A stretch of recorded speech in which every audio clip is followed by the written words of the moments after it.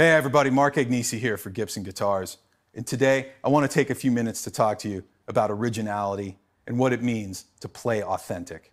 You know, for 125 years now, Gibson's been shaping sound across generations, genres of music, and genders, all the way back to the turn of the century with Orville Gibson's innovations in mandolin building, through the 1920s with Lloyd Loar's perfection of arch-topped instruments, to our fabulous flat tops of the 30s, 40s, 50s, and 60s, which helped shape sound across all genres, to our semi-hollow body and solid body instruments of the late 1950s and early 1960s, which helped define the sound of rock and roll.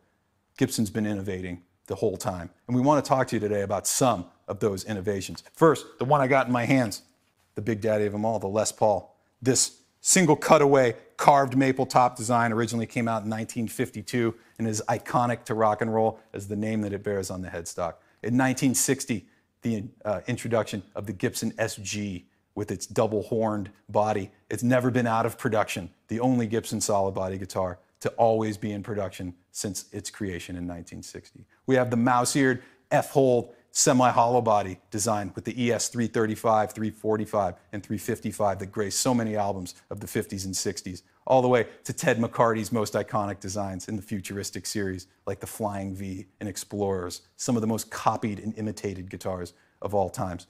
And not just our body shapes, but things like the shape of the headstock, that open book design or mustache kind of design, the split diamond inlay that you'd find on the Les Paul Customer, the ES 355, or that crown, or some people call it pineapple inlay, that you'd find on the 335 of the Gibson SG. All of those innovations and design elements are trademarks of Gibson. Why does this matter? Well, for a few reasons. People ask us a lot about forgeries and counterfeit guitars, you know, often of lower craftsmanship coming in from overseas. But there's some common misconceptions about what a forgery is and what trademark infringement is.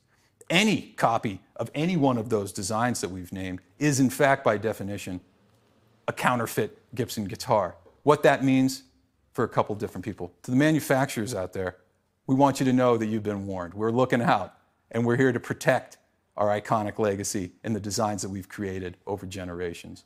To all the people in the film and television and commercial industry, reach out to us. We want to work with you. Stop taping over the logos on the headstocks. By the way, that's not enough to get out of a trademark infringement anyway. Contact us. We want to work with you. We want to be partners with you. We want to help bring authenticity to your projects. And this isn't about us trying to be bullies or trying to stifle the boutique marketplace. This is about protecting our legacy. 125 years of innovation and relevance in music. It's worth protecting, and it's our job, and we will continue to fight to protect our intellectual property. And to all the players out there, what does this mean? Well, it goes back to what we started talking about, being original and playing authentic. Gibson's been investing money in our factories, in our team of people working, in the content that we're creating to make the Gibson experience the best and make the best guitars we've made in 125 years. And it's our goal that for the next 125 years coming, that will be the most relevant, the most loved, and most played guitar brand in the world. Be original, play authentic, and remember, only a Gibson is good enough. On the headstock.